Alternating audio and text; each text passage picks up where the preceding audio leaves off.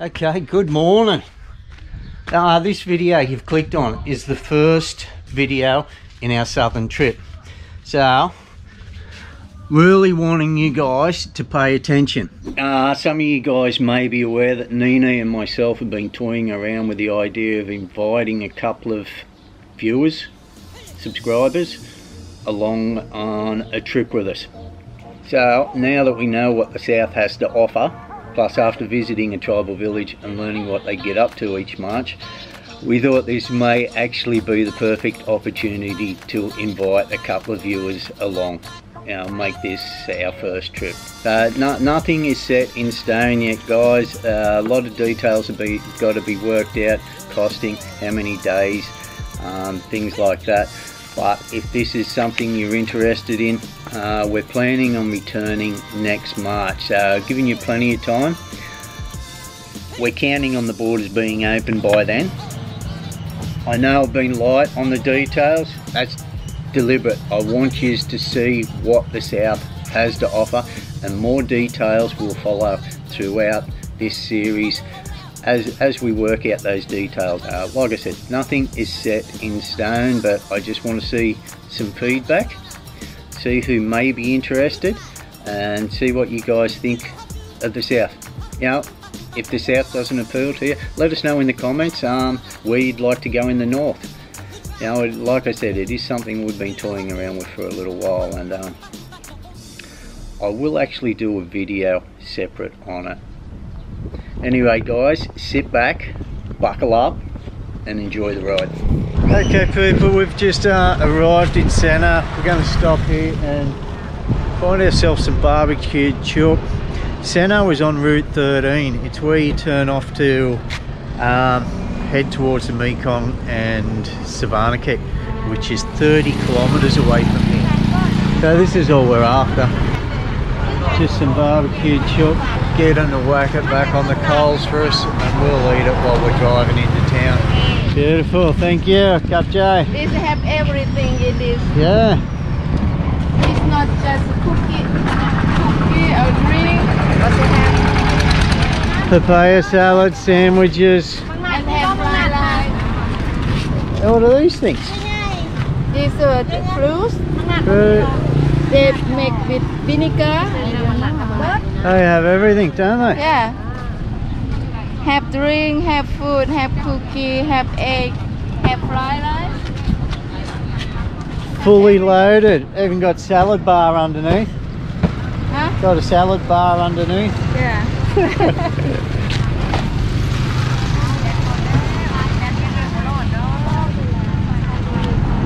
Neenee's just here gathering more subscribers. Yeah.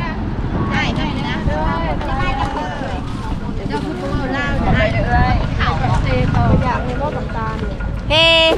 10,000 kips at $1. This is the sugar palm, not like the coconut palms. The sugar palms have the fan-shaped leaves.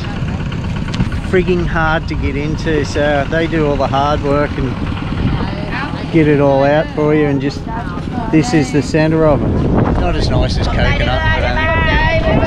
Bye. Bye, Lida. Bye bye. So I'm pretty sure I told you we're staying at Savanakhet tonight, 30 kilometres from Sena. From Sena, Paxi is 236 kilometres. We'll be leaving in the morning, heading down that way.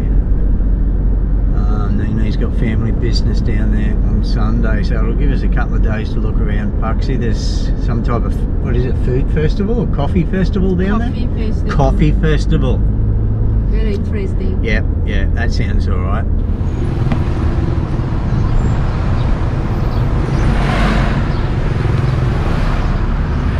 Neenee's hometown, for those who remember. I'm sure I've mentioned it before, but just thought I'd better mention it for you newer subscribers.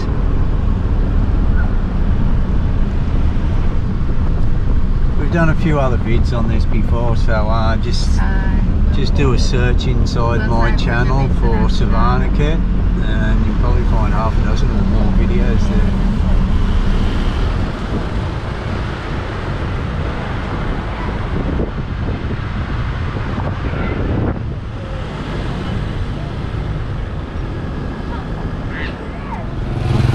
Sansabay, the new Sansabay.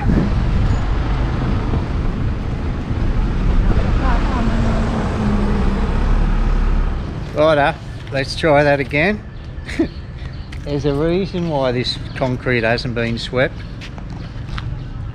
And we've got fighting chickens here. The place is abandoned. Well, it's not abandoned. There's a big chain on the door over there. It's locked up. COVID. COVID hadn't affected the place when we were here in March. There's another branch of theirs a kilometre along this road, so no dramas.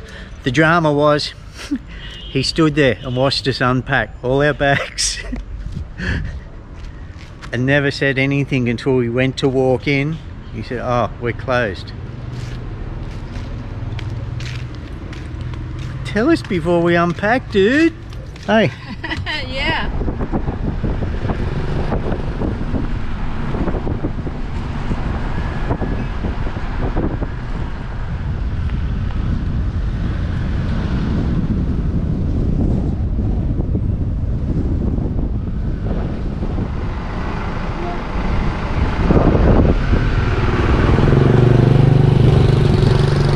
Alright guys, we found a place. We went up to their other branch and it was not much better. It was a bigger place but not much better for 470,000. That's 47 US dollars. 60 Aussie bucks, 65 Aussie bucks a night. It was nowhere near anything. We're right on the river here guys. Nong Soda guest house. That's the residence. 120 a night, within walking distance to everything, to the night markets and the new foreshore that has been redeveloped. Show you that later. But for 120, which is 12 US dollars, not bad for 120. Comes with fridge, coffee, water. I haven't looked in here yet guys, so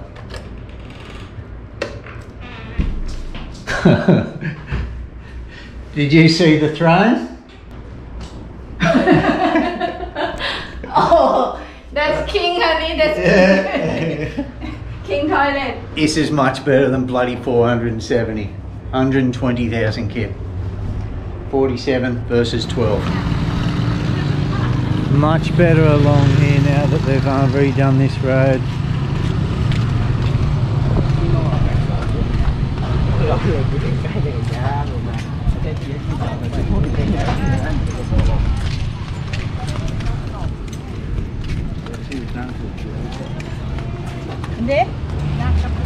So as I was saying it last time I was in Vientiane, they've really got to do something to revitalise this riverside.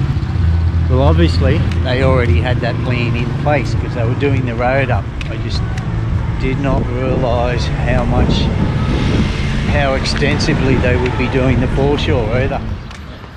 But all along here just used to be a big dust pile, like spare gravel car parks right along here. The few odd old buildings, but there's grass, paved walkways, lots of people down here jogging now.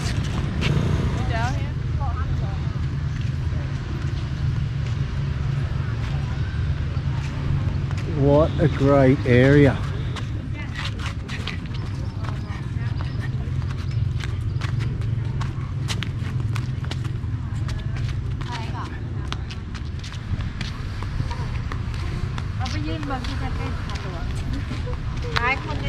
Absolutely amazing, the change in such a short time. Well, it's been 9 months, but this is exactly what the place needed.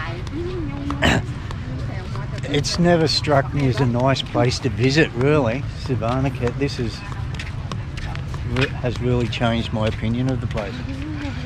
Yeah, you're probably thinking it's just a foreshore. No, but look at this. There is somewhere for people to come and admire the stunning view that was always here. It was just a dump of a foreshore before. It was just run down. And it hadn't been developed. This is exactly what it needed. I found a kebab shop, guys. Nice chicken kebab. Very surprised by the different types of foods here. Also a big variety.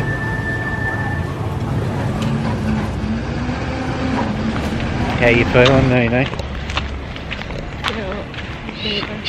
Up and down, aren't you? Yeah. Up and down. Just like wave. Yeah, roller coaster. Look at the name of this road. Oh no.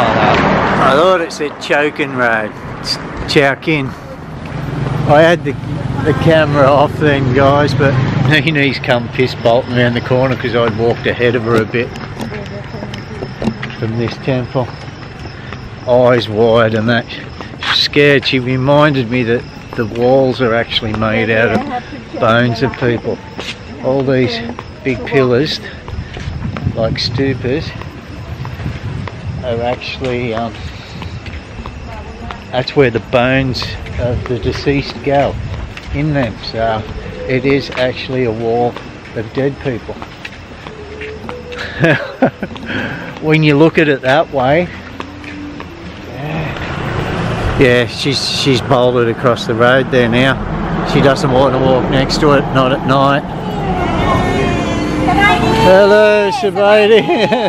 Hello. Now, I did not stick that in her face. She was yelling out to me before I even seen her.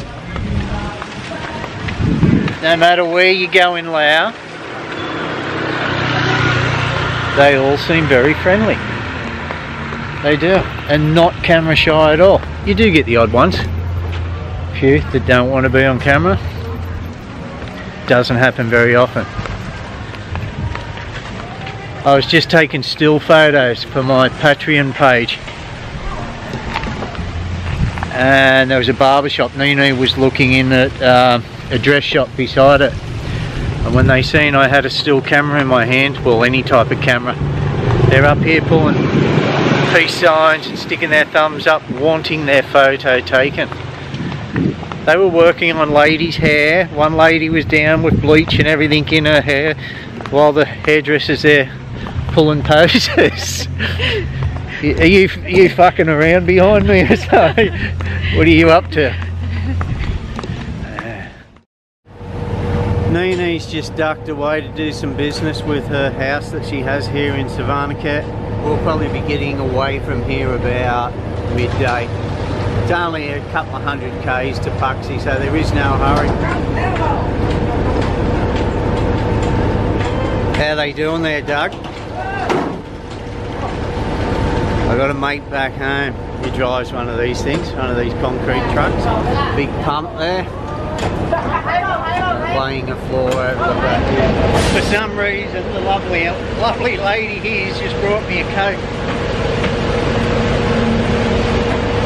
That was nice of her. Can you imagine walking around a building site like this uninvited in a first world country?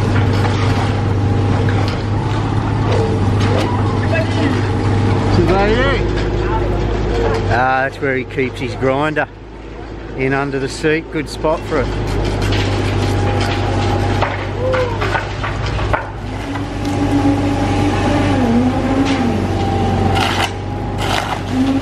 Right up, enough of that. Neenee's still not back yet. I might go and see if I can get this friggin' his head friggin' shaved a bit, eh?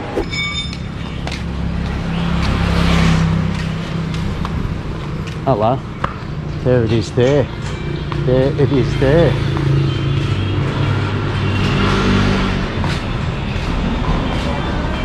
Hello, S.E.Asia. Can I get a haircut? Haircut? Okay. Thank you. Getting it done twice as quick.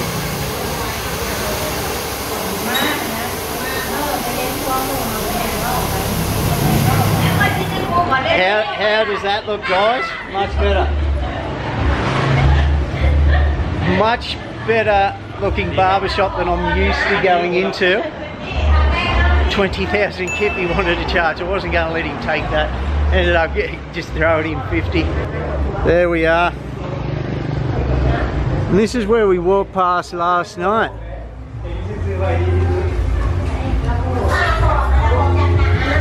So, great little place here. Okay guys, thank you very much. Okay King. Thank you my man. Thank you so much. Yeah. Okay. Well, about 6 machines in there. And they don't have on them which one's marked just for the local banks or which ones accept Visa. It was a lucky dip. I failed on the first go.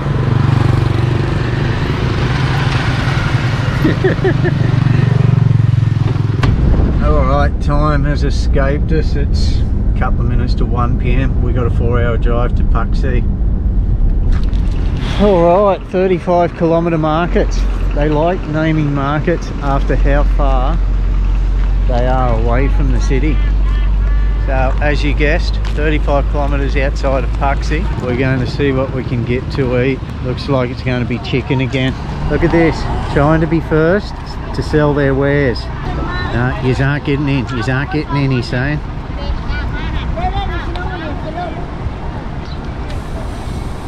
They're lucky the windows on the bus don't open. Usually they've run up to the side of your bus, like the chicken and watermelon type buses, and they sell it to you through the bus window. Somebody's going to get their foot run over, they keep.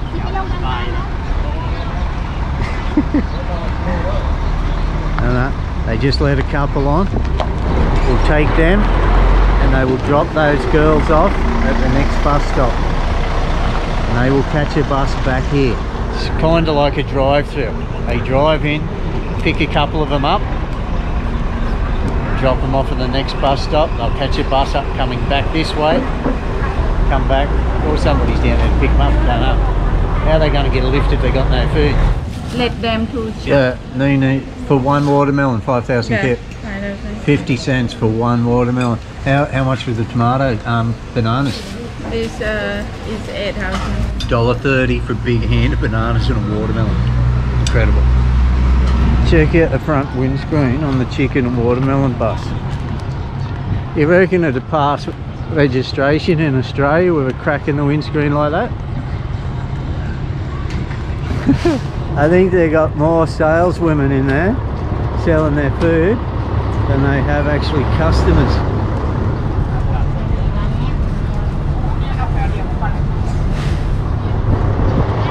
Hello buddy. Savadi.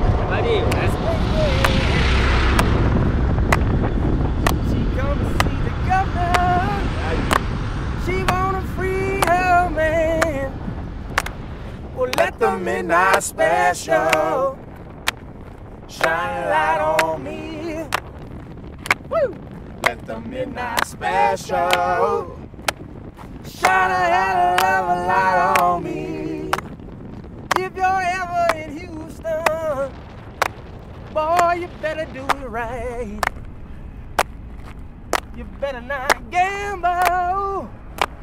No, you better not fight. Or the sheriff will get you.